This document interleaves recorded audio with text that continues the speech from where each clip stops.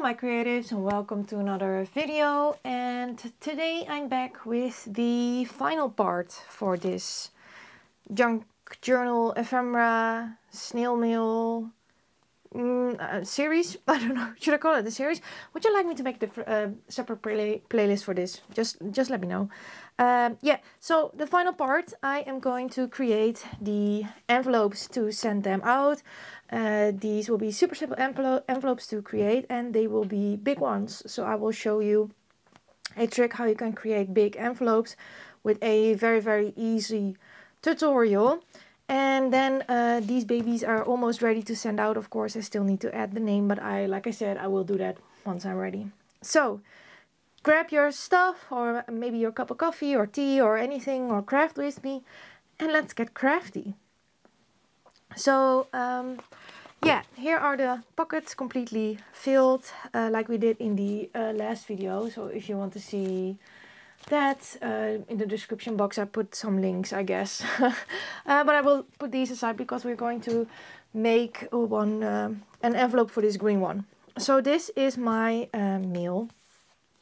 It has this size, and that's pretty big. So I wanted to use this book here, and I thought it would be big enough. But if I put it like this, I cannot fold an envelope from this paper. So what I decided to do was, because this is a sewn book, you can rip the seams. I will show you a little bit on the inside. You can rip the seams, and if you rip the seams, you can take out your piece of paper, and then it's this big. And that big, I can create a envelope for this size. So I have picked out a page. I took quite a while because I already made the other envelopes, but I took quite a while to figure out which papers I wanted to use. But like I said, if you rip the seam, this is how they come out, and then you have one big sheet. And what I wanted to do is I wanted the outside of the envelope to also fit in with the color theme. So I tried to find pages that would have, well, in my case, green on both sides. Well, they didn't work out completely, of course, because, well, you work with book pages. But now this is a really nice size, and I would like to have this on the front. If you would have liked what is inside on the front, just fold it the other way. And then you can fold the way I'm going to show you how to fold this certain envelope. So I am folding this envelope, and I'm following a tutorial by Barbara from 49 Dragonflies. She showed us how to create simple coin envelopes with folding and a few cuts, and I have been using that formula ever since for envelopes and snail mail envelopes, simply because, well, it's a super easy way, and you can make envelopes in all the sizes that you want. So what are we going to do? I always take my thing as a reference, and I want to fold in on this side first. I am, you can see here, I've picked a very nice page for you to see, but this is the middle of the page. I'm going to fold it on this side for about a quarter. So until about here. Because then I have a decent amount of the green that I wanted to show on the front side, on the front. And then I also have a decent amount on the back. Then I will take my bone folder, crease it. I'm going to open this back up, and then I'm going to take this side and I'm going to fold it up almost all the way up to the crease. So not completely, but it's almost all the way up to the crease. If you line it up with the top and the bottom of your page, then it's definitely a straight edge. So then I fold this back in, and this will be the back side of our envelope. Now what I'm going to do is I take my template, and as you can see, it is wide enough to put in my mail. I like to have a little bit of, you know, also wiggle room. Then I take a little bit of the bottom, and I am going to fold that up. I think it is about an inch that I'm folding it up. I'm also going to score this And then turning it around, putting my mail here. Also leaving some space so it's not completely snug in there. And then I'm going to fold this. Is about, I think, 1.5 inch, the flap. You can make it as wide or as narrow as you want. This is just a formula. You can just fold whatever. These measurements don't really matter. Whatever you like. And it depends on the size of your book page, of course, because my envelope turned out to be, let's see, 7 and a bit by 9 and a bit. So the next thing is we can put this aside. We don't need this anymore until we, of course, fill it. Next thing we are going to do is do some cuts. So you're going to fold it out completely. And you are going to take your scissors, which are here, and you're going to cut. So you have made some folds and there are some points where the folds cross. That is where you're going to cut. So here is a cross point. I should make a mark so maybe you can see. I don't know. I can see it properly, but here's a cross point. Here is one. Here is one, and then here is one. So what you are going to do is on this bottom one, I will show you. Here's the cross point. You're going to snip it in like a triangle to that cross point. Then you turn it around and you are going to cut on the folding line. So on the folding line, away this piece. Then you go to the other side and try not to cut this one because this is just the middle. This is not your folding line. This is the middle of the book. And the first envelope I did, I cut away here and then it didn't measure up, of course. So double check that you have your own folding line and you do the same thing. So you also cut a triangle piece until the point where all the lines meet. Then you're also going to cut away this bottom piece on the folding line. And cut, cut, cut. Cut, cut, cut. Yes. So that is the bottom. So don't cut in this line. Don't cut in this one, but the one you made beside that. Then you're going to do the same on the top, but of course this piece is bigger, but the principle is the same. You're going to cut a triangle shape on the top to the crossing point. Also cutting this away on the line. And then you are going to do it on the other side as well. Don't cut here, cut here. And then a triangle here. And also on the cutting line. Now Barbara tapers them a little bit when she uses these envelopes. She also doesn't have a big one like this, like I have on this side, but she cuts them a little bit with an angle, and then also she removes this part, so you have two flaps that are similar sized. I'm not going to do that simply because I don't have to take stuff in and out again, because I'm going to glue my envelope shut.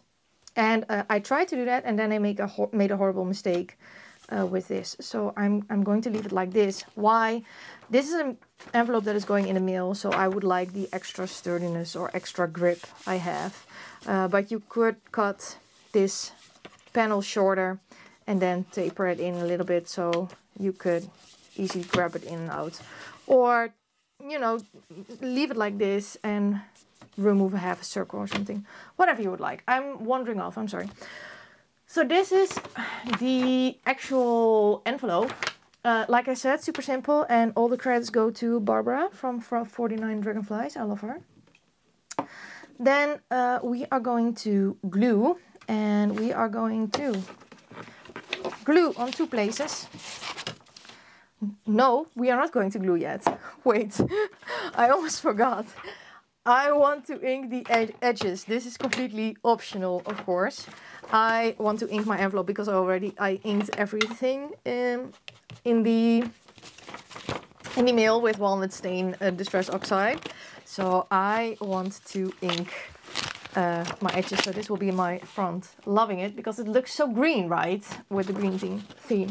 Yeah, so I'm going to ink all the edges of this envelope so it fits with the theme. And then I will be back after I inked up everything, and then I will show you how to assemble it, and then we will decorate this envelope because of course it's not finished like this, right? It needs a little bit more decorating. So I will see you after I inked up my envelope. Now I have inked up my envelope on all sides, so on the front, on the back, and I also did inking on this flap and a little bit on this part here, so there's a line, so I don't know, it feels more natural, I don't know, I liked it. So now we are going to assemble our envelope. We're going to glue it, and we are taking this glue stick, which I don't like, but it's almost done, so I'm so happy. But then I have a second one. So we're going to glue this flap onto the envelope.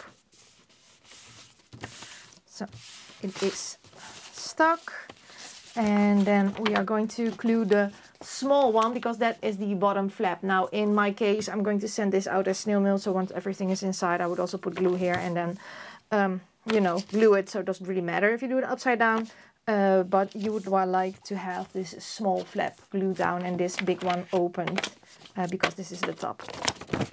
So I'm going to glue this as well. I'm using glue stick. I trust the glue stick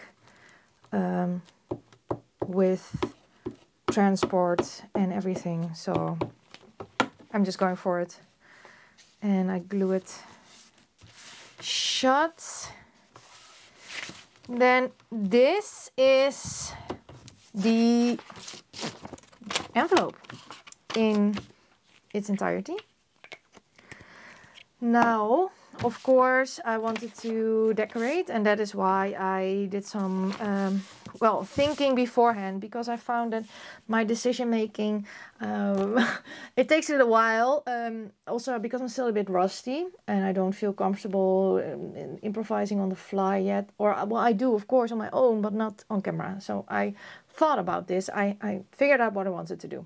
I will tell you how I came to the conclusions of things, because first of all I thought this is a fragile part of my paper. It is where the signature was sewn. There are little holes in there, of course, because of the thread, so I have to cover this. I thought, well, let's cover that with some Tim Holtz washi tape. I think I took a decent 20 minutes to figure out which washi tape I wanted to use, but I have figured out which one I wanted to use. So what I'm going to do is I'm going to line it up with the bottom, and then I'm going to put this on all the way to the top. The margins of this book were actually pretty amazing to use. I'm also going to do it on the flap, by the way, not just on the envelope part, but also on the flap part, to help me put it straight. I like to put my ruler next to my washi and just rip it, and that way I have a straight line and I don't have to do anything with scissors. So that was very nice. I love this. It also adds a little bit of an extra, you know, decorative element, but it helps with the seam. Of course, I need to ink the edges again a little bit. Yes. After that, I was a little bit clueless on what I wanted to do, because these are pretty busy book pages, right? And I want to send them out in the mail. And I know I, in the Netherlands, can just send out envelopes like these. I know there are people who can't, but then you can do an envelope inside an envelope if you would like, of course. But yeah, so I was thinking, okay, I need to have something to put the address on. And I thought of post-its or sticky notes because I got a lot in Happy Mail from other people and stuff. So I thought of that. And then I found this pad in my stash, and this was sent to me in Happy Mail. So I think I spent 30 minutes playing around with one of these sheets and adding it in different ways on my project and figuring out what I wanted to do. Do I want to use it as a collage piece, or do I want to put on the address? I eventually decided to use it for my address, and this is what came out. So I coffee dyed it because, of course, this is much too wide for what I'm doing. And I wrote, please send to. Now, there's also a reason I don't do that on camera, because I can't talk and write. And this also took me quite some time. I'm going to add the address here in this box for the recipient. Now, then, of course, I'm going to glue this as well to my envelope. So after this, I was pretty happy. I figured out what I wanted to do with the address, because it's a pretty crucial part of sending mail, right? I want it to look pretty, but I also want the address to be legible for the machines. And I know in the Netherlands they are not very difficult with these things. So I thought, well, this would be fine. And then I just stick this on here. And I have a nice address label. So once I decide who gets this mail, I will add their address in here. I want to let you know, I wrote this first in pencil, and then after that I wrote it with the Tombow Fudeno Suke pen soft tip, I believe. It is this one. I like to use these. It's not because I'm great at brush lettering. I'm absolutely not, but I like to use that pen. Love that pen. Then, of course, it was still a bit, you know, plain. So I thought of a botanical that I cut out of a book. I have this box over here with botanicals. And this is so not handy because everything sticks into each other. But I don't know how I want to store them otherwise. But I found this one and I thought this would look pretty with the green. But then I was still missing something. So I took out my Tim Holtz butterflies. And I am stamping these. I don't know if you enjoy that I already figured everything out, but let me know. I think this will be a little bit of a quicker video. I also thought of the moths because I also have that stamp set with the moths. But yeah, I couldn't find one that I really liked. And while I was searching for stamps, because I knew I wanted to stamp, I also found another stamp that I totally forgot I had. Because first of all, I was thinking about here that maybe I did have a Happy Mail stamp that said, please send to, because that would be less effort. Unfortunately, I didn't have that. I also didn't want to stamp it out with alpha stamps because that also takes a while, especially if you have to do it 4 times. But I also didn't feel like writing. So I eventually chose for writing in my, well, fancied up a little bit handwriting, because that would be quicker. But I found another stamp, which I'm going to show you later on. I thought it was super cute and wanted to add it. So now I'm going to stick this plant here, and I really like that as a decoration. So it's not too much, but because you have already a beautiful book page, yeah, it looks very, I don't know, decorated. So I love the butterflies, and yeah, I'm going to stick down this plant. So I ordered some more Tim Holtz stamps.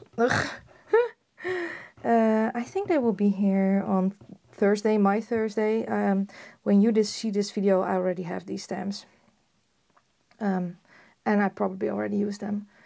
But looking forward to those. I also bought some pouches to put them in. I hope I will enjoy it because the stamps from Tim Holtz, they fall out of the bags. And I have with this one, I will show you, that they are letting loose and stuff, and I dropped them, so I would like to have some pouches so I don't lose any. Okay, concentrate. Plants. Plants. Yes. So I'm lining it up with the washi tape. I chose for all the envelopes ones that are very long and more narrow. Because I thought, well, I know I have cut out a lot of these out of these certain books that look like that, and I thought that would be cool. So now I was done with my first one, and I totally forgot that I also have to add my return address. So I coffee dyed a piece of this and add return address. So I just tore off this bottom piece and then I coffee dyed that, dried it with my heat gun, and put on return address, and I will write my own address in here, of course. And I'm going to stick that on the back because I always want to add my return address just in case. I had a mail a couple of months ago that I sent out, and the first time it got back to me saying that the address was incorrect or didn't exist. And I thought, well, that's not right. So I sent it out again. And then it finally arrived at Juvie. So that made me very happy. I know in the Netherlands, if I'm going to send this out abroad, I have to add this form, which is about this big. And I know you're supposed to do that on the front of your envelope, but I never do. I always put them on the back. So I will add a form here, and then I figured out, I found my little snail stamp. So I was super, super excited. I thought it would be perfect, right? Because I'm sending snail mail. So I thought if I would stamp this little fellow on the back here, then there would be a little snail stamp. I love it. He is so cool. He is from Carabella Studio. I love him. Then that is my envelope. I will share with you the other ones. So here they are. It took me, I don't know, I'm very tired today. So creating these envelopes, it took me a lot longer than it's supposed to. But I had fun, I enjoyed myself. And then I thought, should I film it? Yeah, I'm going to film it. And just share with you how I created them. So I'm actually really in love with them. These are all of them. So this one is for the red mail. So I will grab that. Yes. The red mail will go in here. I think it looks really cool together with the book page. So I'll just add it so I don't lose anything anymore. Fits in perfectly, and once I'm sending it out, I will put glue stick here and just glue it shut, and then it will go into the mail like this. And of course I will add my postage stamps here. Then this is for the yellow one, which I also very much like, my yellow envelope. And then there's a little snail. So this one will go in here. It was pretty hard to find something yellow because most of the flowers in this book were orange. I also really love this book. I would definitely buy it again. I don't usually like these photographed images, but because these ones look so vintage, I like them. So that is why I bought this book. And there's also small little illustrations in this book. So I really like it. This is the purple one, which I also really enjoyed. So I made a purple one, which I screwed up. So I'm going to add this into my own journal or whatever. So this will go with this one, which I also think looks really cool. So I will add this in here. And then of course the one I made together with you, the green one, and this one will go in there. And yeah, I'm super excited. I loved working on this project, making this nail. And now the only thing left for me to do is to find out who will get one of these. Then I will write the letters. And then, yeah, I need to send them out. So I really hope that you enjoyed this video. Like I said, it's a very big envelope. You can use it, put it in your junk journal or use it like I'm doing. And I hope you got some inspiration to use your book pages or maybe some bigger book pages. Thank you all so much for watching, and I hope to see you all next time. Bye!